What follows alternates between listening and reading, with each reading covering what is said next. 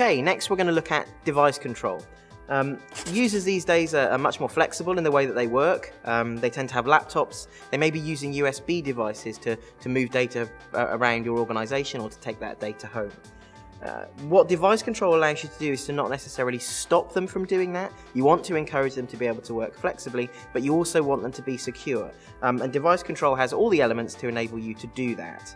What we're going to do with this demonstration is to create a very simple device control policy. What that policy will allow us to do is report on devices, so to see what's being plugged in, and then once we've got that information, what we'll then do is create a policy that will define how that's controlled. So first thing we'll do is to plug this USB device into this machine, and the policy here is set to block by default. So I plug the device in. Okay, so because the device was blocked, in the bottom right hand corner of the screen we see that Sophos alert bubble telling us that access to this particular device has been blocked. But of course that's only half the story. Imagine I'm the user at this stage, I've plugged in a device that I want to use, it's telling me Sophos has blocked it. Well, what happens next? If I want to, I could put a link in here to an email address, a link to a web page, some phone number information, whatever, so that I can contact whoever needs to be contacted in order to be able to then exempt that particular device. And here's the simple method for going about that.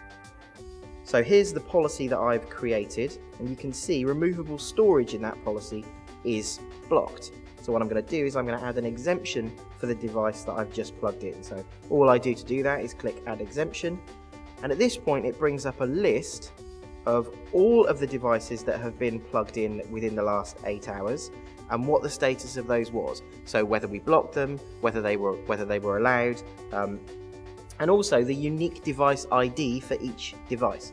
Every single device that gets connected to a machine is unique, and we identify that here with a number.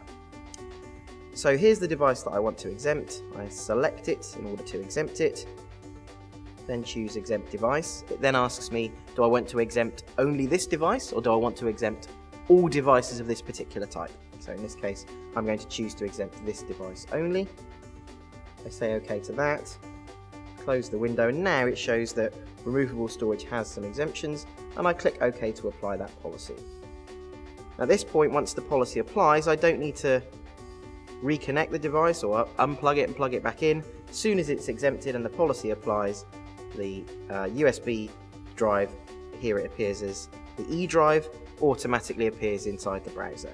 So that's Sophos Device Control, a simple and easy way of allowing, reporting and blocking attached devices.